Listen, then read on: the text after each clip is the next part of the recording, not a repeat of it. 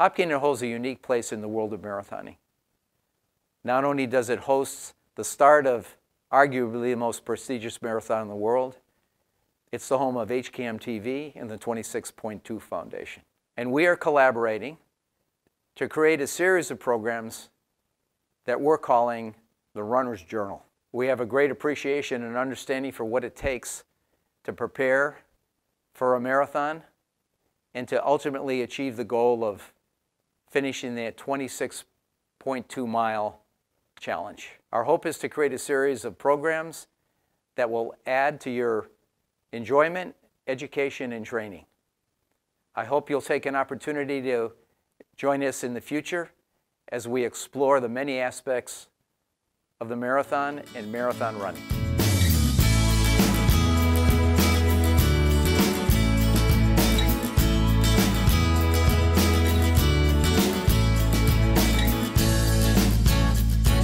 Hi, my name is James Cassidy and I'm the president of Platinum Physical Therapy here in Hopkinton, Massachusetts. While we work here in the physical therapy clinic, we get a lot of runners who come in and tell us that they just thought they had to run in pain. They're used to having pain during their training sessions, during their races, never quite understanding that you don't have to have pain while you're running. So today what we'd like to do in this show is show you different techniques and methods to limit those injuries and prevent you having pain while you're running. We have with us Dr. Julianne Rickert, who's going to show us some of these techniques and methods that can help you out during your training sessions. Thank you, James. So today we're going to be talking about pain, when it may show up during your marathon training, and how to prevent it from hopefully coming on so that you don't need to see a physical therapist. So what we'll generally hear from runners at any point during their marathon training cycle is that pain is just inevitable. You're running a marathon, you're going to have pain, and it's going to be something that potentially may limit your running. It may limit something in your daily life, but it's just the way that it is. And we're here to debunk that is not how it has to be. If you take a little bit of the preventative measures to make sure that that doesn't happen, it can save you a lot of time in potential rehab and also in just getting you to your goals of being at that start line on race day. Generally, what we would try to recommend with folks is that you get early access to care. So the earlier you can come in for a physical therapy consult if you do begin to have pain, and pain is less so that kind of achy soreness that most of us feel after, and that could be even after a hard workout on the track or that 20-mile run. That soreness, that slowness going up and down the stairs is fairly normal, but that persistent type pain that's potentially affecting how you're running, how much mileage you can attain, whether or not you can go up and down the stairs, sit through your workday comfortably. That's the kind of stuff that we try to encourage people to come in as early and as often as possible. So again, within that first 3 to 5 days is essential. If you can come in earlier, it makes your episode of care a lot shorter. It keeps you potentially out on the roads either entirely or gets you back out on them faster if you're not having to take any time off from running. And that would be, for most runners, top priority for sure. Physical therapist is going to be able to offer you options for cross-training, maybe strength training, different ways to keep you on the roads or get you back out there as fast as possible. So today we'll go through a couple of just preventative strengthening movements you can go through, and then a dynamic warm-up and a cool-down that you can incorporate before and after any run to, again, hopefully prepare the muscles for what they're about to do before you run, and then cool everything down and kind of get you back to center so that the next day your muscles are feeling prepared and, again, ready for not only your next run, but whatever your daily activities may be. So I'll be bringing Brendan over now, and we'll be going through, again, a few of these movement patterns that any of you could implement starting today for your marathon training. So hi, Brendan.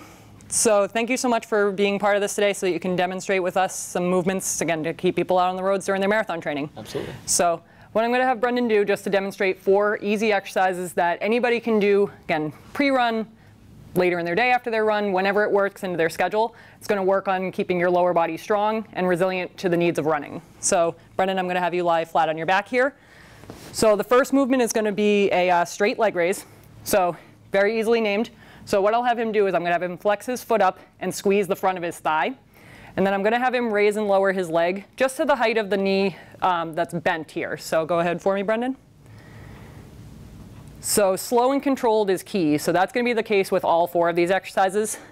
With these, people like to rush them. Again, if it's something where you only have an hour to fit in your run, squeezing in some strength training is probably potentially going to be a big ask for some folks. But still, slow and steady is going to be key. So with this, for again, just general kind of strength and preventative, an easy set and rep range is going to be 2 to 3 rounds of 10 repetitions per leg. So Brendan's doing a nice job, nice and slow and controlled here. And we'll just show it on this leg. So Brendan, now I'm going to have you bend your knee for me. And we're going to roll into bridges. So with bridges, he's going to keep his knees bent, and he's going to be trying to lift his hips up off the ground. Depending on your level of skill with these, you can have your hands at your sides if you need a little bit more stability, or cross across your chest like Brendan has here. So Brendan, go ahead and lift your hips up for me. So as Brendan's coming up, I would cue him to kind of squeeze his glutes, as if at the top to kind of pause and hold, and just again, to slow the exercise down more than anything, to really get that good strength benefit. It's also going to stretch the front of your hips as well, so it's a little bit of a 2-for-1 benefit here. So a little bit more bang for your buck. And again, 2 to 3 rounds of 10 would be a good kind of strength repetition type range for, again, that pre-run potentially, or later in your day if it fits better into your schedule. So next one I'm going to have you do is a clamshell. So Brendan, I'm going to have you roll onto your side. And the key with this one is that initial positioning, so making sure you're all the way on your side, not rolled back here, because a lot of people tend to lead with their backs. So we want to make sure that he's in a good position here, and then he's keeping his feet like they're super glued together, and then the knees are going to come, the top knee rather, is just going to come up, and then lower back down slow.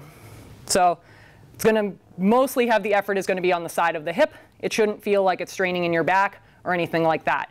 And again, going to be working to just get the hips strong so that as you're running, you're able to provide a little bit of stability to the lower legs.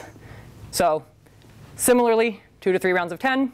And it's up to Brendan whether he wants to stay on one side and take breaks, or flip-flop between the two sides if his hips really are burning with this one. And if you're somebody who's never strengthened your hips before, this may be one that you're definitely going to feel on that side of the hip. So then while you're already on your side, you would then straighten your leg out. And now we're just going to make the lever a little bit longer, so a little bit different muscle, potentially a little bit more challenging. So again, posture is key. He's going to be rolled over right on his side, and then he's going to do a side leg lift. So again, kind of flexing that foot up.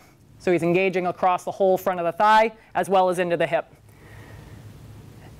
And with this one, you don't necessarily, height isn't, it's important, but you don't want to go so high that your leg kicks forward or you start rotating through your back. So Brendan and I probably would even go a little bit less range of motion coming up, right about to there, and then back down. So that again, you're not kind of compensating with your lower back. So it's one of the few times where I would say, you go, again, less is more potentially with this one, so you don't compensate. But again, these exercises can be done 3 days a week for maintenance. So if it's something where it's hard to fit into your schedule, 3 times a week will cover you. But if there's no harm in potentially doing 5 to 7 days a week, again, especially as you get deeper into the throes of training, your legs are going to feel tired.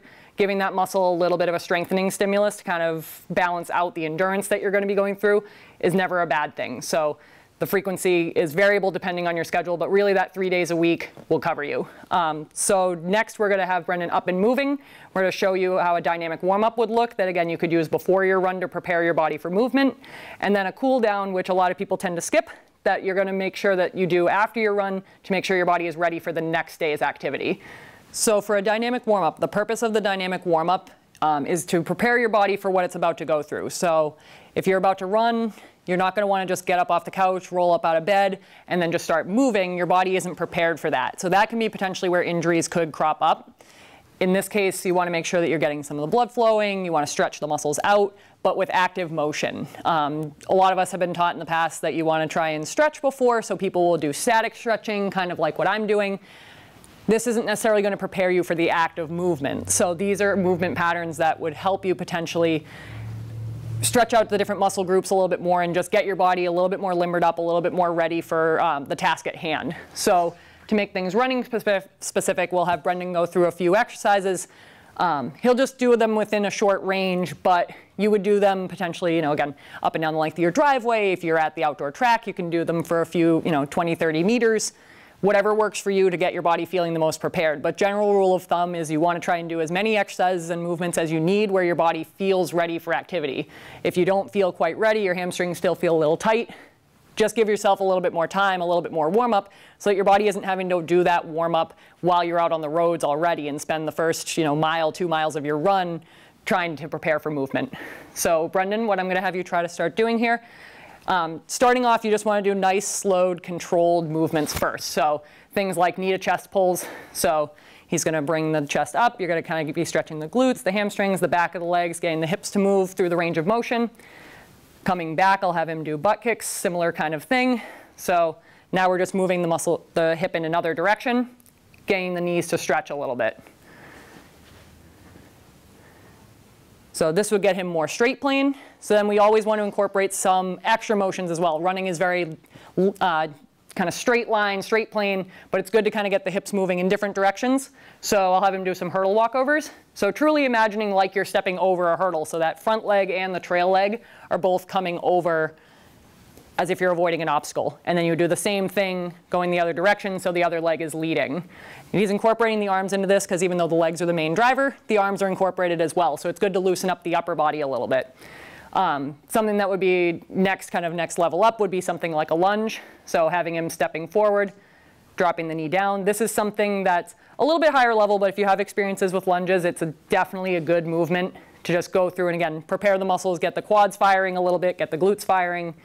And again, he's tying the arms in as well to get things moving there. To kind of prevent any knee type pain, you would want to, again, get the quads firing, get the glutes firing. In this case, we would have him do something like squats as well to follow that up. So having him standing in place. And you don't have to go crazy deep. These aren't an exercise where we're going for perfect deep squat form. We're just trying to get the legs moving a little bit more again before the run. So to not leave out the upper body, we would incorporate some twists as well. So I'd have him do kind of stepping back again into maybe that lunge type pattern and just twisting the upper body back and forth. Yep, to get the upper back moving as well. So we want to open up the chest, open up so that you can breathe easily. And getting those arms moving. Now onto the dynamic warm-up. So this is that preparation before you leave your house. You can do these inside in the warmth of your house, or if you go over to the track, you would make sure that you're getting your body moving. The goal with these, again, is to make sure that your body is prepared and ready for activity. So just getting off your couch, getting out of your car after work, or rolling out of bed doesn't quite prepare your body for the activity that it's about to undergo. So we want to make sure that you're doing these movements to limber up the joints, get the blood flowing, and make sure that you're not kind of working through all that tightness and soreness in the first few miles of your run. We want to make sure that you're feeling good as soon as you get that first step going. So these sorts of exercises, there's a lot of different options that you could choose, but this would be a concise 5-minute option that you could use, again, right before you start your run. That would be applicable to most runners. Brendan, I'm going to have you go through a few dynamic movement patterns. We'll start off with slow movements and work your way up to things that are a little bit more kind of full body as your muscles get more and more warmed up. So to start, I would have him do something like a knee to chest type pull. So again, nice and slow and controlled. He's popping up on his toe. You don't necessarily have to, but again, something where you're getting the whole body to kind of loosen up at once. Coming back, I would have him do some butt kicks. So kind of working the knees and the hips in the opposite direction. And Brendan's doing a good job incorporating the arms. That's something that people tend to neglect while they're running, but it is a major component as the arms move back and forth.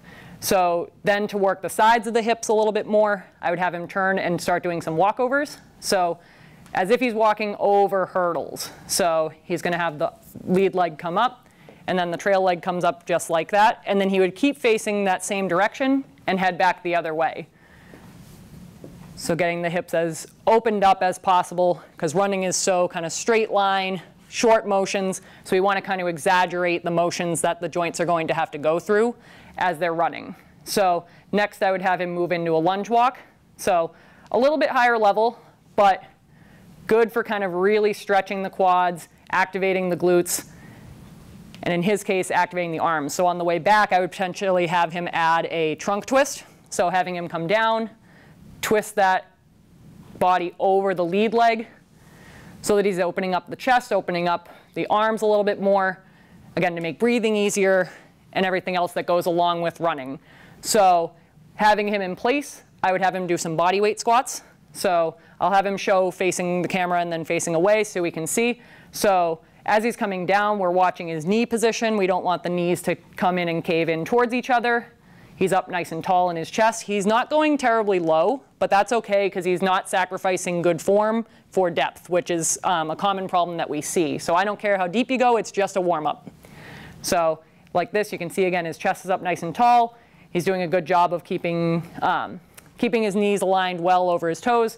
So he's doing a good job there. So I would probably follow up at that point with starting to increase some speed again as well.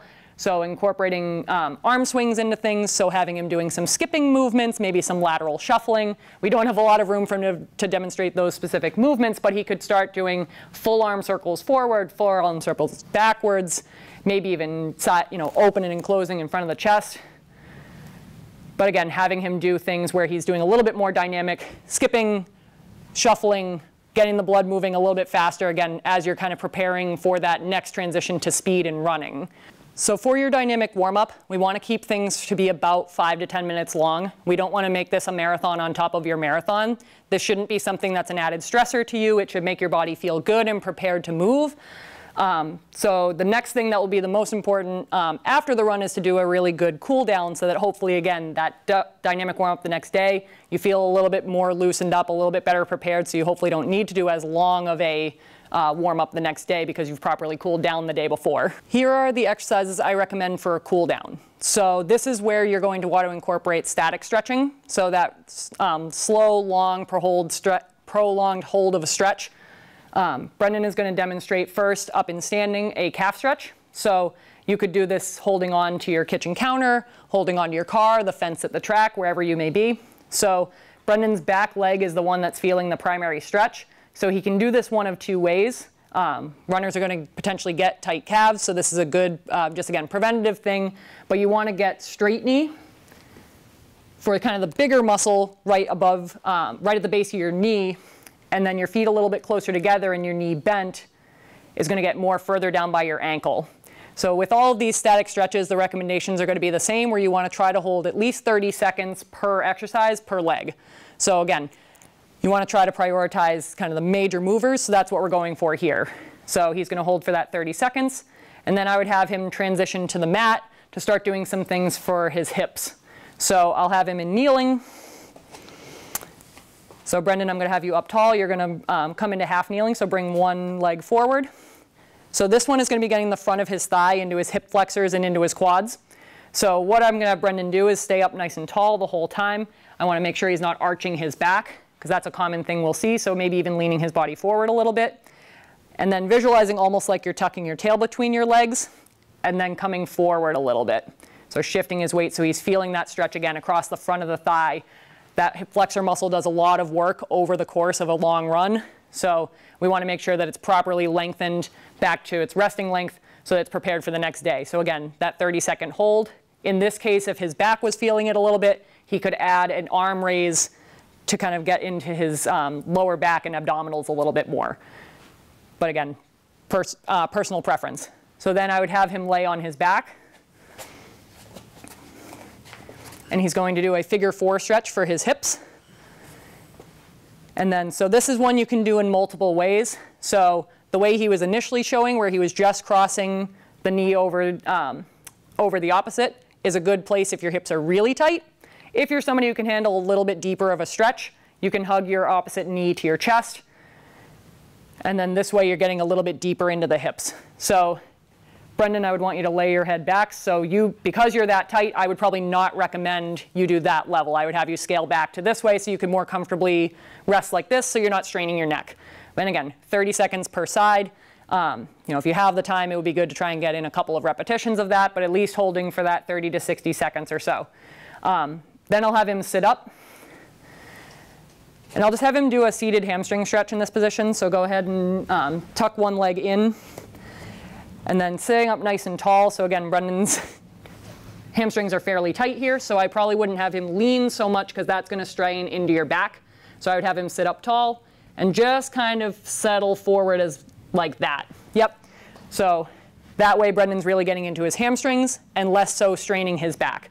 So again, 30 seconds or so. I don't expect many of my runners to be able to touch their toes. So this is a fairly common presentation that you would see, but you don't want to just reach for your toes and potentially strain your back. So this is fine if this is as far as you can go. We wouldn't fault Brendan for this.